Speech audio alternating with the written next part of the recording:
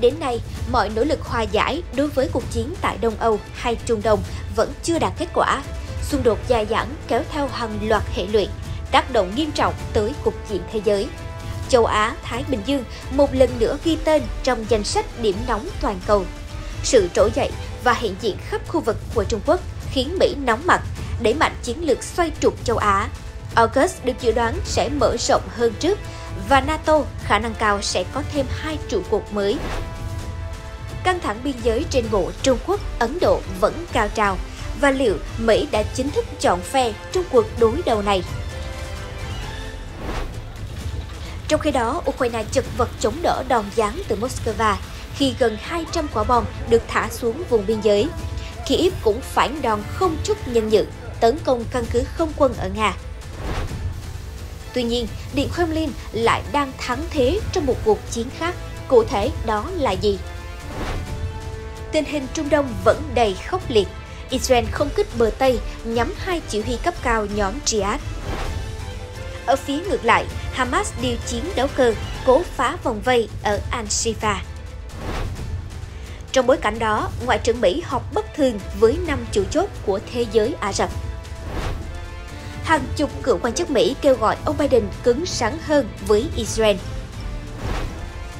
Tin tức khác, Indonesia đã tìm ra người kế nhiệm Tổng thống Widodo. Các nhà cổ sinh vật học Peru tiết lộ phát hiện về cá heo khổng lồ cổ đại.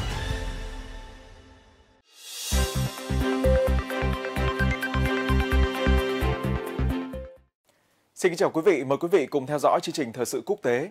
Những diễn biến liên quan đến xung đột sục sôi ở dải Gaza cùng những tin tức đáng chú ý khác sẽ được chúng tôi gửi tới quý vị ngay sau đây.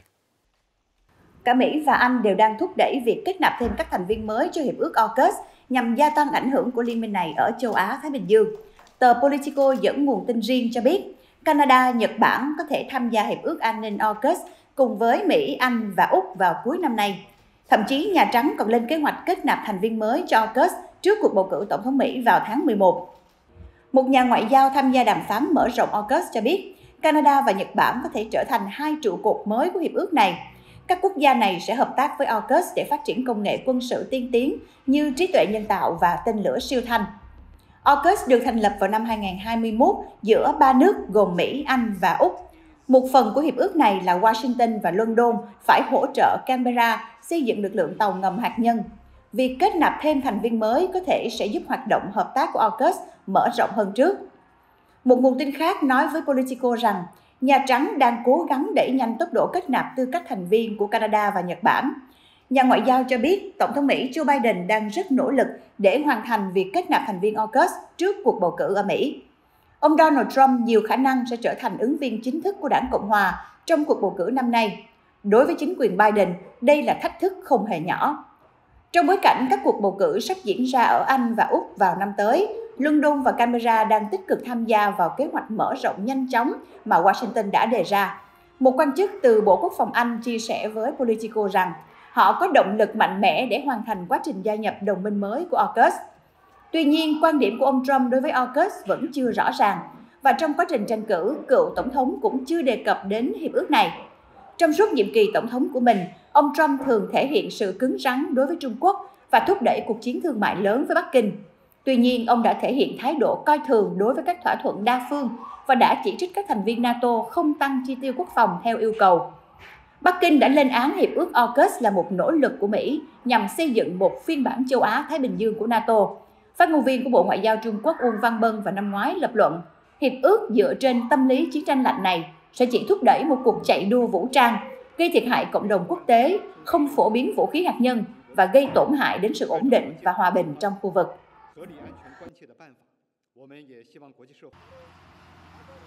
Căng thẳng giữa Trung Quốc và Ấn Độ tiếp tục cao trào. Reuters hôm 20 tháng 3 dẫn lời một phát ngôn viên của Bộ Ngoại giao Mỹ trả lời họp báo nêu rõ, chúng tôi phản đối mạnh mẽ mọi nỗ lực đơn phương nhằm thúc đẩy các yêu sách lãnh thổ bằng cách xâm nhập hoặc xâm lấn, quân sự hoặc dân sự qua đường kiểm soát thực tế. Trung Quốc và Ấn Độ có chung đường biên giới dài 3.000 km, nhưng phần lớn không được phân định rõ ràng. Theo Reuters, Trung Quốc tuyên bố Arunachal Pradesh là một phần của miền Nam Tây Tạng. New Delhi đã bác bỏ tuyên bố này, đồng thời khẳng định Arunachal Pradesh mãi mãi là một phần của Ấn Độ. Bộ Ngoại giao Ấn Độ hôm 19 tháng 3 cho biết Trung Quốc đang đưa ra những tuyên bố vô lý về khu vực trên và khẳng định Arunachal Pradesh luôn là một phần không thể tách rời của Ấn Độ. Ít nhất 20 binh sĩ Ấn Độ và 4 binh sĩ Trung Quốc đã thiệt mạng trong các cuộc đụng độ giữa hai bên dọc biên giới ở phía tây dãy Himalaya. Quân đội hai nước đã củng cố các vị trí và triển khai thêm binh lính, thiết bị dọc biên giới kể từ những cuộc đụng độ đó. Hai nước đã xảy ra một cuộc chiến biên giới vào năm 1962. Trong những năm gần đây, các nhà phân tích lưu ý rằng Mỹ và Ấn Độ đã tăng cường quan hệ song phương để chống lại ảnh hưởng ngày càng tăng của Trung Quốc ở khu vực châu Á và Ấn Độ Dương-Thái Bình Dương. Mỹ và Trung Quốc đã có mối quan hệ căng thẳng trong nhiều năm về các vấn đề như thuế quan thương mại, nguồn gốc của đại dịch Covid-19, Đài Loan cùng nhiều vấn đề khác.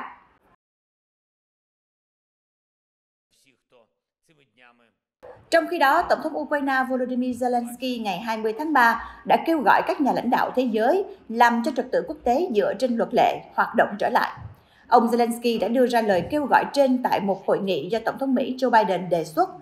Theo ông Zelensky, nhiều quốc gia và khu vực trên thế giới sẽ được hưởng lợi từ việc khôi phục luật pháp quốc tế. Tờ Independent dẫn lời Tổng thống Zelensky cho biết, cùng nhau chúng ta phải làm cho sức mạnh đã trở nên điên loạn quay trở lại với các quy tắc và làm cho các quy tắc hoạt động trở lại. Theo nhà lãnh đạo, để có được hòa bình, Quốc hội Mỹ, nơi đang cản trở việc thông qua gói viện trợ quân sự thêm 60 tỷ đô la cho Ukraine, phải cùng với thế giới trở thành đồng tác giả của độ tin cậy vững chắc.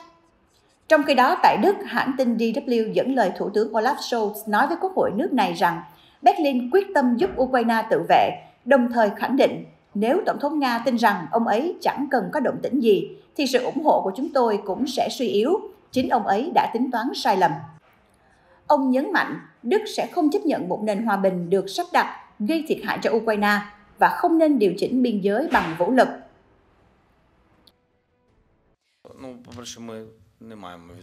Trở lại với diễn biến trên chiến trường Ukraine, tờ Independent đưa tin, Tổng thống Volodymyr Zelensky đã lên án các cuộc tấn công liên tục của Nga nhắm vào khu vực Sumy, phía đông bắc Ukraine. Ông cáo buộc rằng gần 200 quả bom đã được thả xuống khu vực này chỉ trong tháng này. Theo ông Zelensky, kể từ đầu tháng, không quân Nga đã thả gần 200 quả bom dẫn đường xuống các cộng đồng ở khu vực Sumy, bao gồm làng, thị trấn và cơ sở hạ tầng dân sự. Cuộc tấn công liên tục từ phía Nga đã khiến cư dân Sumy phải sơ tán, khi chính quyền địa phương thông báo MOSKVA đã tiến hành khoảng 30 vụ pháo kích chỉ trong một ngày vào tuần này. Trong khi đó, ở khu vực Belgorod, cả Nga và Ukraine đều đưa ra báo cáo về sự gia tăng của các cuộc tấn công biên giới, buộc cả hai bên phải tiến hành sơ tán người dân. Một nguồn tin tình báo Ukraine cho biết các máy bay không người lái của Ukraine do cơ quan tình báo quân sự CHİU điều hành đã tấn công căn cứ không quân Angels nằm sâu trong lãnh thổ Nga vào sáng sớm 20 tháng 3. Kiev đang đánh giá thiệt hại của căn cứ, nơi đặt trụ sở chính của phi đội máy bay ném bom chiến lược tầm xa của Nga. Thống đốc vùng Saratov, nơi đặt căn cứ, cho biết các máy bay không người lái của Ukraine đã bị bắn rơi gần thành phố Angels, nhưng không báo cáo bất kỳ thiệt hại nào. Trong bối cảnh đó, phát biểu tại Kiev ngày 20 tháng 3, Bộ trưởng Quốc phòng Hà Lan Kaja Ollongren cho biết nước này sẽ chi 350 triệu đô la để viện trợ vũ khí cho Ukraine. Trong đó, 150 triệu đô la được dành cho việc cung cấp tên lửa dẫn đường không đối đất có thể lắp trên số tiêm kích F-16 mà Ukraine xác nhận. 200 triệu đô la còn lại dùng để mua máy bay không người lái tình báo, giám sát và trinh sát ISR. Tính đến nay, Hà Lan đã cam kết viện trợ 2 tỷ euro, tương đương với 2,18 tỷ đô la cho Ukraine trong năm 2024. Phần lớn sẽ được dùng cho đạn dược và drone, hai mặt hàng Kiev đang rất cần để có thể đảo ngược cục diện chiến trường. Bộ trưởng Quốc phòng Hà Lan cũng cập nhật tình hình viện trợ tiêm kích F-16 cho Ukraine. Ông nói, tôi rất tự tin rằng chúng tôi sẽ bàn giao lô F-16 cho Ukraine trong mùa hè này. Lô F-16 của Đan Mạch sẽ đến trước và chúng tôi cũng đã lên lịch bàn giao. Như vậy, trong nửa năm 2024, máy bay F-16 từ Hà Lan sẽ lên đường sang Ukraine. Hà Lan, Đan Mạch và Mỹ được kỳ vọng sẽ gửi hàng chục tiêm kích F-16 cho Ukraine vào giữa năm nay, đáp ứng lời kêu gọi tài trợ máy bay chiến đấu này của giới lãnh đạo Kiev nhằm chiến đấu sòng phẳng hơn với Nga trên không. Trong chuyến thăm Kiev vào ngày 20 tháng 3, Cố vấn an ninh quốc gia Nhà Trắng Jake Sullivan cho biết gói viện trợ lớn từ Mỹ, trước đó đã bị Đảng Cộng hòa ngăn chặn trong nhiều tháng, sẽ được chuyển đến Ukraine, đồng thời cam kết rằng Washington sẽ tiếp tục hỗ trợ cho Kiev. Theo Reuters, gói viện trợ quan trọng của Mỹ dành cho Ukraine đã bị trì hoãn tại Quốc hội từ cuối năm trước, gây thêm áp lực đối với quân đội Kiev. Kể từ khi Nga phát động cuộc chiến toàn diện, lực lượng Ukraine đã sử dụng một lực lượng vũ khí đáng kể để đối phó với một đối thủ mạnh mẽ và đông đảo hơn. Phát biểu trong một cuộc họp báo chung sau khi gặp chánh văn phòng Tổng thống Ukraine Andriy Yermak, ông Sullivan không đưa ra một cột mốc thời gian cụ thể về việc chuyển giao viện trợ. Tuy nhiên, quan chức Mỹ nhấn mạnh không cần thiết phải thảo luận về kế hoạch B, dường như bác bỏ ý tưởng rằng viện trợ có thể được thực hiện dưới hình thức một khoản vay. Ông cũng cho rằng quá trình này đã mất quá nhiều thời gian. Trong khi đó, ông Yermak cho biết hai bên đã thảo luận về nhu cầu chiến trường hiện tại của Ukraine, cũng như về hội nghị thượng đỉnh Liên minh quân sự NATO tại Washington vào tháng 7 và hội nghị thượng đỉnh hòa bình ở Thụy Sĩ mà Kiev muốn tổ chức vào mùa xuân này. Chia sẻ trong cuộc họp báo, ông Yermak bày tỏ tin tưởng rằng Trung Quốc, quốc gia có đặc phái viên cấp cao tới thăm các thủ đô châu Âu trong tháng này, bao gồm Kiev và MOSKVA, có thể tham gia hội nghị thượng đỉnh. Trung Quốc với vị trí là nền kinh tế lớn thứ hai thế giới, được xem là đồng minh của Nga và có quan hệ kinh tế sâu rộng với Moscow. Sự tham gia của Trung Quốc vào hội nghị thượng đỉnh sẽ được coi là một thành tựu ngoại giao lớn đối với Ukraine. Theo Reuters, quân đội Nga đang kiểm soát hơn 1/6 lãnh thổ Ukraine và đang tấn công trở lại sau khi vượt qua cuộc phản công của Kiev vào năm ngoái. Moscow đang tiến dần về phía đông, trong khi quân đội Ukraine phải đối mặt với tình trạng thiếu đạn pháo, vấn đề nhân lực và những nghi vấn về sức mạnh của các hệ thống phòng thủ. Trong bối cảnh nông dân châu Âu biểu tình rầm rộ nhằm phản đối việc nhập khẩu nông sản không kiểm soát từ Ukraine, ấn bản châu Âu của tờ Politico cho biết Nga đang có ưu thế trong cuộc đua ngũ cốc toàn cầu. Như tờ báo lưu ý, nông dân trên khắp châu Âu đang xuống đường phản đối việc nhập khẩu ngũ cốc Ukraine không được kiểm soát. Tờ báo viết, các cuộc biểu tình rầm rộ đã buộc các chính phủ EU từ Warsaw đến Paris phải nhượng bộ rất nhiều cho nông dân và khiến mối quan hệ chính trị của Kiev với các đồng minh phương Tây rơi vào tình trạng yếu nhất. Ngược lại, Nga tiếp tục cung cấp ngũ cốc giá rẻ cho một số nước EU, bao gồm Tây Ban Nha, Ý và Pháp. Trên cơ sở đó, tờ báo đi đến kết luận rằng Nga đang giành chiến thắng trong cuộc chiến ngũ cốc toàn cầu. Năm 2023, Nga đã thu hoạch lượng ngũ cốc lớn thứ hai trong lịch sử nước này, ước tính khoảng 143 triệu tấn. Tổ chức Lương thực và Nông nghiệp Liên Hiệp Quốc trước đó từng ước tính sản lượng ngũ cốc toàn cầu dự kiến đạt 2,819 tỷ tấn trong năm 2023 và tăng khoảng 1,1% so với năm 2022. Nông dân ở một số nước EU bao gồm Bỉ, Đức, Ba Lan và Pháp đang phản đối nhiều quy định được áp dụng để điều chỉnh sản xuất nông nghiệp, cũng như phản đối việc nhập khẩu nông sản từ Ukraine vào các nước châu Âu mà không kiểm soát. Ngoài ra, họ cũng đề xuất đơn giản hóa các thủ tục pháp lý và các quy định nông nghiệp linh hoạt hơn. Đại sứ Nga tại Ấn Độ Denis Alipov đã bác bỏ nghi ngờ cho rằng New Delhi đang từ bỏ các loại vũ khí của Nga. Trong cuộc phỏng vấn gần đây với hãng thông tấn TASS, ông Alipov cho hay gần 1.000 xe tăng T-90 và 300 chiến đấu cơ Su-30 MKI đã được sản xuất tại Ấn Độ. Tuyên bố của đại sứ Alipov được đưa ra trong bối cảnh có thông tin cho rằng Ấn Độ đang chuyển hướng từ bỏ mua vũ khí Nga, nhà cung cấp vũ khí lớn nhất cho New Delhi theo truyền thống. Theo dữ liệu của Viện Nghiên cứu Hòa bình Quốc tế Stockholm, Ấn Độ là nước nhập khẩu vũ khí lớn nhất thế giới và chiếm 9,8% tổng lượng mua vũ khí toàn cầu từ năm 2019 đến 2023. Cùng kỳ, số vũ khí Ấn Độ nhập khẩu từ Nga chiếm 36%. Ấn Độ đang cố gắng phát triển tổ hợp công nghiệp quân sự quốc gia. Trọng tâm trong lĩnh vực hợp tác kỹ thuật quân sự là thực hiện các sáng kiến sản xuất tại Ấn Độ và Ấn Độ tự cung tự cấp, ông Alipov nói. Hồi tháng 2, chính phủ Ấn Độ đã tăng mục tiêu sản xuất quốc phòng và hàng không vũ trụ hàng năm lên 36 tỷ đô la, đồng thời nâng mục tiêu xuất khẩu vũ khí lên 6 tỷ đô la. Ấn Độ và Nga đã tiến hành chuyển giao công nghệ và cùng sản xuất chiến đấu cơ Su-30 MKI, xe tăng T-90 và súng trường tấn công AK-203.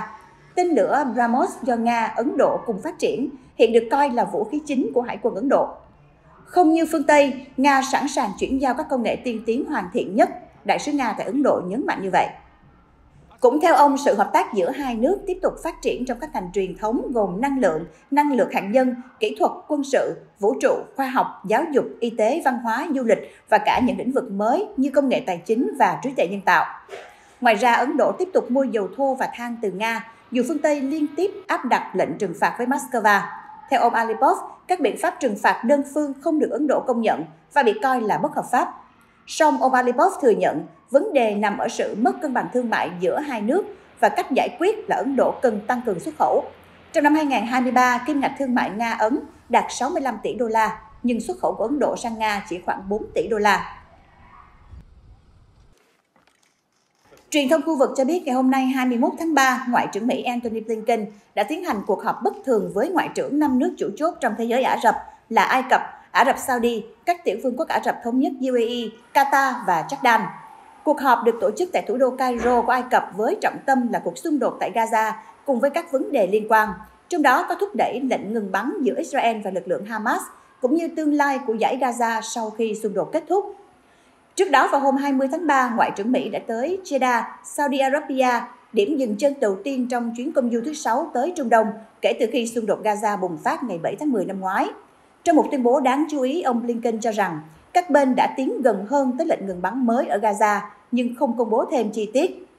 Chuyến thăm Trung Đông lần thứ 6 của Ngoại trưởng Mỹ diễn ra trong bối cảnh các cuộc đàm phán nhằm đạt được lệnh ngừng bắn mới tại Gaza vẫn đang được tiến hành tại thủ đô Doha của Qatar giữa Israel và Hamas, thông qua các nhà trung gian hòa giải quốc tế là Mỹ, Ai Cập và Qatar.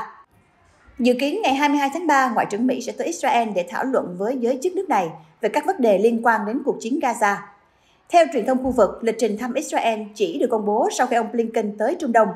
Trước đó, Bộ Ngoại giao Mỹ thông báo chuyến công du lần này của ông Blinken chỉ bao gồm Ả Rập Saudi và Ai Cập.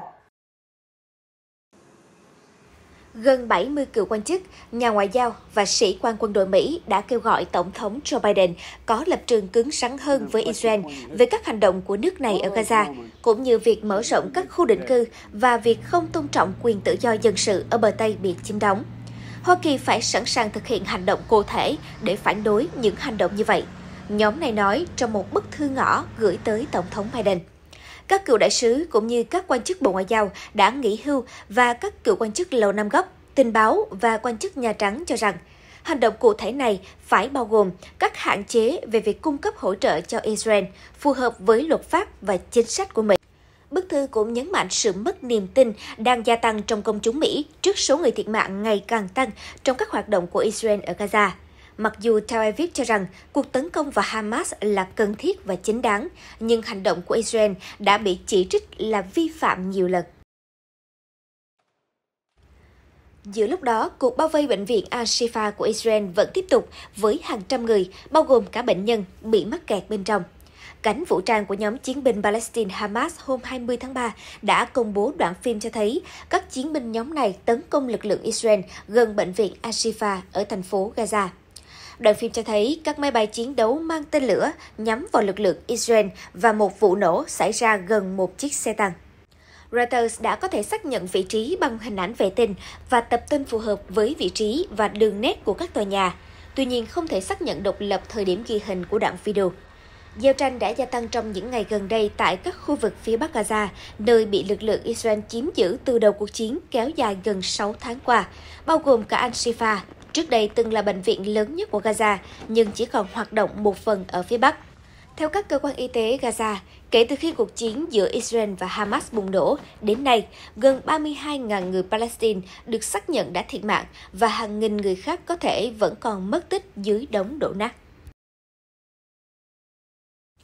Bộ Y tế Palestine cho biết ít nhất 3 người thiệt mạng và 1 người khác bị thương trong một cuộc không kích của Israel tại thành phố Jenin bị chiếm đóng ở bờ Tây hôm 20 tháng 3. Quân đội Israel cho biết một máy bay đã tấn công 4 chiến binh Palestine trong một chiếc ô tô ở khu vực Jenin. Trong số đó có 2 thành viên cấp cao của nhóm Hồi giáo Jihad, những người được cho là đã lãnh đạo các cuộc tấn công vào Israel. Đoạn phim CCTV được chia sẻ với Reuters cho thấy một chiếc ô tô nằm trên một con đường đông đúc đã bất ngờ bùng cháy và chuyển hướng. Một chiếc xe khác từ hướng đối diện đã lập tức dừng lại và rẽ lui. Reuters đã có thể xác minh độc lập thời gian và địa điểm ghi hình của đoạn video bằng cách liên lạc với chủ sở hữu camera quan sát tại hiện trường. Kể từ khi xung đột tại Gaza nổ ra vào tháng 10 năm ngoái, Israel đã tăng cường các cuộc tấn công quân sự ở bờ Tây, nơi bạo lực đã gia tăng trong hơn một năm. Gaza, bờ Tây và Đông Jerusalem nằm trong số các vùng lãnh thổ mà Israel chiếm đóng trong cuộc chiến tranh Trung Đông năm 1967 và là nơi một số người Palestine đã cầm vũ khí để chống lại sự cai trị của quân đội Israel. Reuters đưa tin, Canada thông báo sẽ tạm dừng toàn bộ các lô vũ khí chuyển tới Israel. Động thái khiến giới lãnh đạo ở Tel Aviv nổi giận. Kể từ ngày 8 tháng 10, chính phủ không phê duyệt giấy phép mới về xuất khẩu vũ khí sang Israel, và tình trạng này sẽ tiếp tục cho đến khi chúng tôi có thể đảm bảo quy định xuất khẩu được tuân thủ đầy đủ. Không có giấy phép mở để xuất khẩu thiết bị gây chết người sang Israel. Văn phòng Ngoại trưởng Canada Melanie Joly hôm 20 tháng 3 xác nhận. Tuy nhiên, giấy phép xuất khẩu được phê duyệt trước ngày 8 tháng 1 sẽ vẫn có hiệu lực. Theo Văn phòng Ngoại trưởng Canada, việc hủy bỏ những giấy phép đã được phê duyệt có nguy cơ gây ra tác động lớn đối với cả Canada và đồng minh của nước này, trong đó có NATO và Liên minh tình báo Ngũ Nhãn. Một quan chức cấp cao của Canada hôm 19 tháng 3 cho biết, tình hình thực tế khiến chúng tôi không thể xuất khẩu bất kỳ thiết bị nào có thể sử dụng cho mục đích quân sự. Israel phản đối quyết định này. Ngoại trưởng Israel Katz mô tả động thái của Canada làm suy yếu quyền tự vệ của Israel trước Hamas. Lịch sử sẽ phán xét hành động hiện nay của Canada theo cách nghiêm khắc, ông Katz đăng trên mạng xã hội X. Canada là đồng minh quan trọng của Mỹ, nước cung cấp cho Israel hàng tỷ đô la Mỹ viện trợ quân sự mỗi năm. Thượng nghị sĩ Mỹ Bernie Sanders hoan nghênh động thái của Canada. Trước thảm họa nhân đạo ở Gaza, trong đó có nạn đói ngày càng lan rộng, Mỹ không nên cung cấp thêm xu nào cho cỗ máy chiến tranh của Thủ tướng Benjamin Netanyahu, ông Sanders đăng trên X. Việc chuyển giao vũ khí cho Israel đã gây ra vấn đề pháp lý ở một số nước.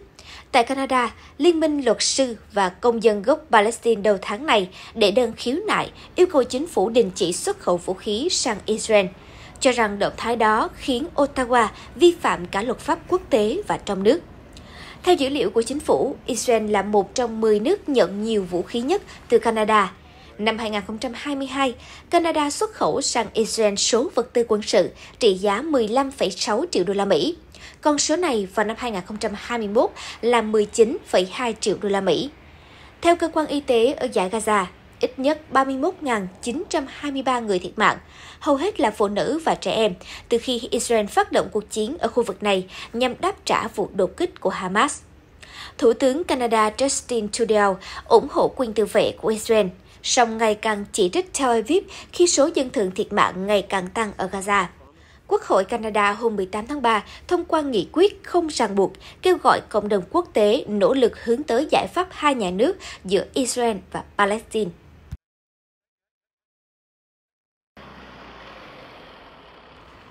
Bộ Ngoại giao Mỹ cho biết công dân nước này ở thủ đô Port-au-Prince của Haiti đã được sơ tán hôm 20 tháng 3 bằng máy bay trực thăng mà Washington thuê trong bối cảnh bạo lực gia tăng. Chuyến bay đầu tiên đã đưa 15 người từ Port-au-Prince đến thủ đô Santo Domingo của Cộng hòa Dominica. Một người phát ngôn của Bộ Ngoại giao Mỹ ước tính hơn 30 công dân Mỹ có thể rời Haiti mỗi ngày bằng nhiều chuyến bay trực thăng, theo Reuters. Phó phát ngôn viên Bộ Ngoại giao Mỹ Vedant Patel cho biết, nhân viên chính phủ Mỹ sẽ cung cấp hỗ trợ lãnh sự cho những người được đưa đến Santo Domingo. Từ đó, họ cần tự sắp xếp chuyến đi trở lại Mỹ. Thủ tướng Haiti Ariel Henry tuần trước tuyên bố ông sẽ từ chức, nhưng việc thành lập một chính phủ lâm thời, kế hoạch được các quốc hội Caribe và Washington ủng hộ, vẫn đang gặp bế tắc. Các băng nhóm có vũ trang hùng mạnh đã kiểm soát phần lớn thành phố Port-au-Prince, trong khi các tổ chức nhân quyền báo cáo về các vụ bạo lực trên diện rộng. Theo ước tính của Liên Hợp Quốc, hơn 360.000 người đã phải di tản tại Haiti. Ông Patel cho biết số người Mỹ điền vào biểu mẫu trực tuyến để hỏi thông tin liên quan việc rời khỏi Haiti đã lên tới gần 1.600 người. Theo ông Patel, không phải tất cả những người đó đều yêu cầu trợ giúp để rời khỏi đất nước Trung Mỹ và một số người đang hỏi về thông tin an toàn chung. Washington hôm 17 tháng 3 đã tổ chức một chuyến bay thuê bao giữa thành phố Cap Haitian ở Haiti và thành phố Miami thuộc bang Florida của Mỹ. Chúng tôi cũng sẽ tiếp tục tìm hiểu hoạt động ngoài Cap Haitian để mọi người có thể rời khỏi đó, ông Patel cho biết qua email. Haiti, quốc gia nghèo nhất Tây bán cầu, đã rung chuyển vì tình trạng bất ổn gia tăng kể từ tháng 2 khi các băng nhóm đột kích vào một nhà tù, thả hàng nghìn tù nhân và yêu cầu Thủ tướng Henry từ chức. Thủ đô Port-au-Prince đã tràn ngập thành viên các nhóm vũ trang trong nhiều tuần với nhiều đồn cảnh sát, trạm điện, tòa nhà và cơ sở công cộng bị tấn công. Người dân cho hay các vụ đụng độ và nổ súng dữ dội đã xảy ra tại vùng ngoại ô Petionville của Port-au-Prince trong 2 ngày 19 và 20 tháng 3, khiến họ phải rào chắn các con đường để tự bảo vệ mình và ngăn chặn sự xâm nhập của các băng nhóm, theo AFP. Bạo lực đã làm trầm trọng thêm tình hình nhân đạo vốn đã rơi vào khủng hoảng sâu sắc ở Haiti giữa những cảnh báo về nạn đói, vấn đề suy dinh dưỡng và sự sụp đổ của các dịch vụ cơ bản. Tối ngày 20 tháng 3, Ủy ban bầu cử quốc gia Indonesia KPU công bố kết quả chính thức cuộc bầu cử tổng thống nước này diễn ra vào tháng trước, theo tờ Jakarta Post. Theo kết quả kiểm phiếu, Bộ trưởng Quốc phòng Indonesia, ông Prabowo Subianto được xác nhận là người giành chiến thắng, trở thành tổng thống tiếp theo của quốc gia Đông Nam Á này. Ông Subianto và ứng viên phó tổng thống là thị trưởng Surakarta Angibran Rakabuming Raka, 37 tuổi, đã giành được 96,2 triệu phiếu bầu, chiếm 58,6% tổng số phiếu bầu. Anjaka là con trai cả của Tổng thống Indonesia đương nhiệm là Joko Widodo. Trong khi đó, cựu thống đốc Jakarta ông Anies Baswedan và ứng viên liên danh Muhaimin Iskandar, Chủ tịch Đảng Thức tỉnh Quốc gia PKB, giành được 40,9 triệu phiếu bầu, tương đương 24,9%. Ở vị trí thứ ba là cựu thống đốc tỉnh Trung Java, ông Ganja Pranogo và ứng viên liên danh Mahfud MD với 27 triệu phiếu bầu, tương đương 16,5%. Phát biểu sau khi có kết quả bầu cử tổng thống chính thức, ông Subianto kêu gọi người dân Indonesia đoàn kết nhìn về phía trước, đồng thời cam kết xóa bỏ đói nghèo và bất công, theo hãng tin Reuters. Theo luật bầu cử Indonesia, các ứng viên thua cuộc trong cuộc đua tổng thống có quyền nộp đơn khiếu nại kết quả bầu cử lên tòa hiến pháp trong vòng 3 ngày kể từ ngày công bố chính thức kết quả kiểm phiếu. Tân Tổng thống Indonesia sẽ nhậm chức vào ngày 20 tháng 10 tới và sẽ bổ nhiệm thành viên nội các trong vòng 2 tuần sau đó.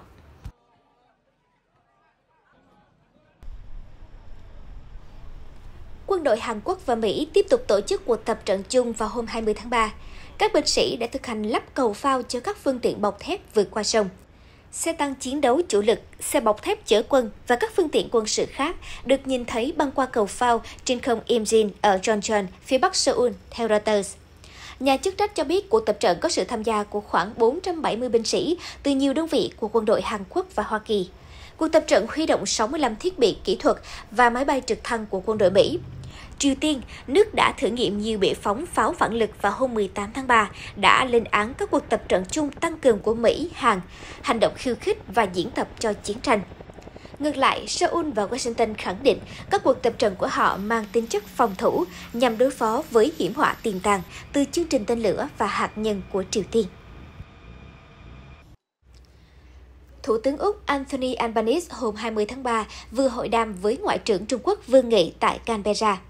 Trước đó, trong chuyến thăm Úc, Ngoại trưởng Trung Quốc Vương Nghị đã thảo luận với người đồng cấp Pentagon. Cuộc gặp nhắc đến nhiều vấn đề, bao gồm Tân Cương và Hồng Kông, theo Ngoại trưởng Úc cho biết.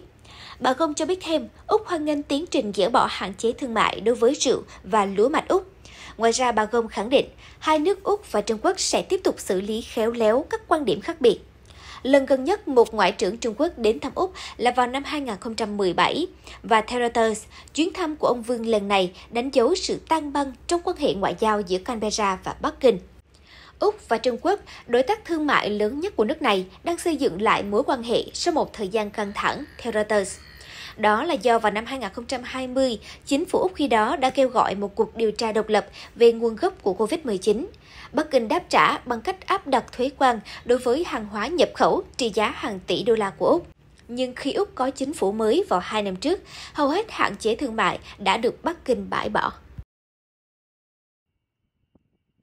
Trang tin Defense News mới đây cho biết, lực lượng không quân Hoa Kỳ ngày 17 tháng 3 đã hoàn tất cuộc thử nghiệm cuối cùng đối với tên lửa siêu vượt âm AGM-18A, có tên đầy đủ là vũ khí phản ứng nhanh phóng từ trên không.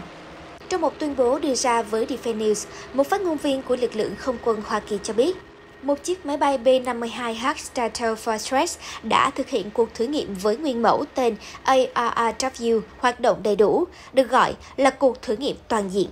Máy bay đã cất cánh từ căn cứ không quân Anderson ở đảo Guam.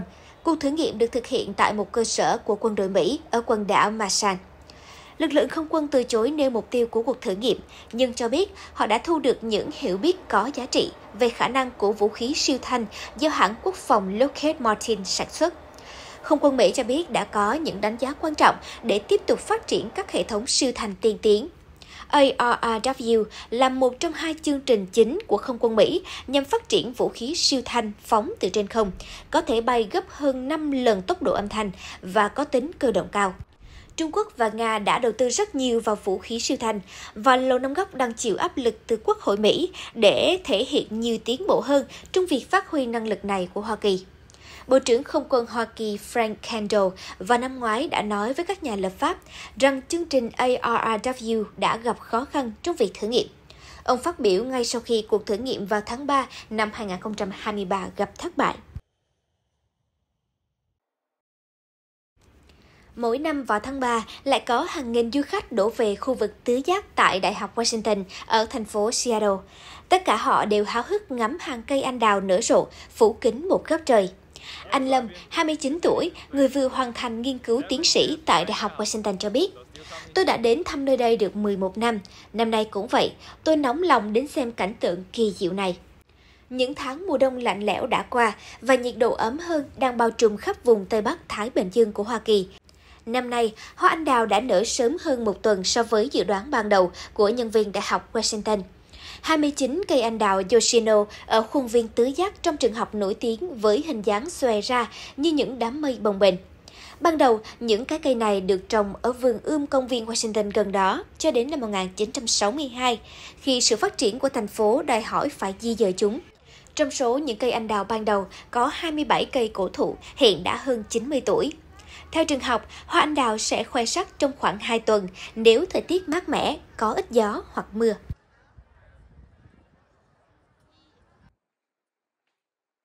Reuters đưa tin, Bộ trưởng Bộ Văn hóa Peru Leslie Ortega hôm 20 tháng 3 cho biết, nước này đã nhận được 4.600 hiện vật tài sản văn hóa từ châu Mỹ và châu Âu, nâng tổng số hiện vật văn hóa được hồi hương trong 2 năm qua lên đến 5.445. Các đồ vật được hồi hương từ Đức, Mỹ, Ý, Hà Lan, Bồ Đào Nha và Thụy Sĩ đã được Ngoại trưởng Javier González Olixi bàn giao. Trong đó, các mặt hàng được thu hồi bao gồm quần áo lông vũ, hàng dệt và đồ gốm gỗ. Đại học Quốc gia Peru de San Marcos hôm 20 tháng 3 đã công bố việc phát hiện ra hộp sọ của loài cá heo lớn nhất từng đi lang thang trên vùng biển mà ngày nay là Amazon. Các chuyên gia cho biết những loài động vật này sống cách đây khoảng 16 triệu năm và dài từ 3 đến 3,5 mét. Sinh vật này được đặt tên là Pedanista zacurona, theo tên zacurona, một sinh vật thần thoại Peru sống ở vùng nước sâu. Nhà cổ sinh vật học Rodolfo Salas cho biết, con cá heo này có họ hàng với cá heo sông Hằng ở Ấn Độ. Theo Reuters, phát hiện này được thực hiện trong chuyến thám hiểm năm 2018 do Hiệp hội Địa lý Quốc gia ở sông Napo tài trợ. Kính thưa quý vị, những tin tức vừa rồi cũng đã khép lại bản tin của chúng tôi ngày hôm nay. Cảm ơn sự quan tâm theo dõi của quý vị và các bạn. Xin kính chào tạm biệt. Hẹn gặp lại quý vị ở các bản tin tiếp theo.